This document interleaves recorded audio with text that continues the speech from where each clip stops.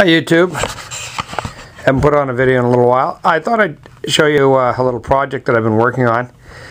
This is a Compaq Presario C500 laptop that I picked up secondhand a while ago for practically nothing. When I got it, the person who sold it to me didn't know it was working or not. It didn't have a charger, and it had been sitting actually in a box in pieces, so I got it for virtually nothing. It also had a trial version of Windows 8 on there. I've tried it a couple times, didn't like it, and anyhow, the trial license was expired, requiring you either to load another version of Windows or pay for Windows 8, and being a cheapskate, I wasn't about to pay for that. And I've never used Linux before, so what I decided to do was just go ahead and load Linux on it. And first of all, to get it working, I had to get myself a charger. And I got lucky. I went to one of my favorite thrift stores, and I got right here.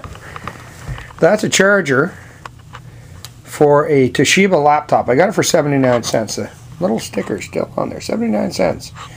Unfortunately, it had a different. It didn't come with the plug that goes into the wall, and it didn't come with the correct plug that goes into the laptop itself.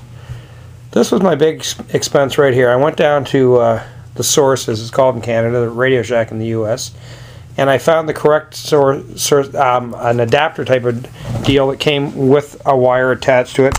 So I cut the original wire off and spliced it together. So I had that now fitting in into the laptop, and I went to another junk shop, and for a couple of bucks I got the correct type of wall plug.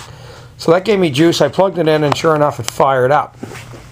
When I got it home, I actually had very little in the way of issues loading Linux 14 Mint on there.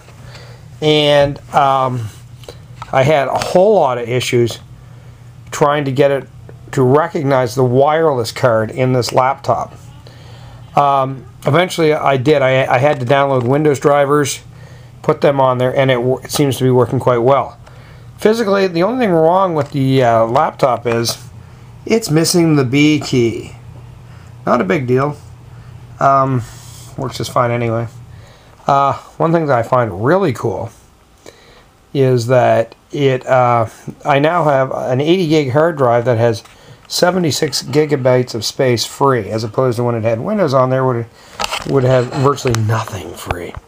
So there's lots of room to play around on there. It also came with a photo editing program called GIMP, and I do a little bit of amateur photography, and obviously wanted to play with it with photo editing software, but it was too cheap, so this is a very inexpensive way into it, in my case, being free virtually.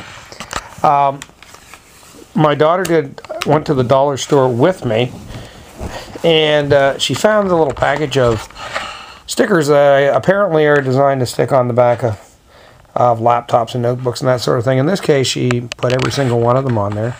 What I did find ironic was there was one on here showing somebody with a bandaged finger, and at this moment I have a broken finger. Kind of ironic. Anyway, it's a fun little toy. I haven't used it a lot, but it does work, and I'm now starting my adventure with Linux, and I'm going to go from there. Hopefully everything's fine and I can use it for a little bit more than I am now, which is just surfing the internet. Anyway, that's about it, and I hope everyone out there has a great day. Bye-bye.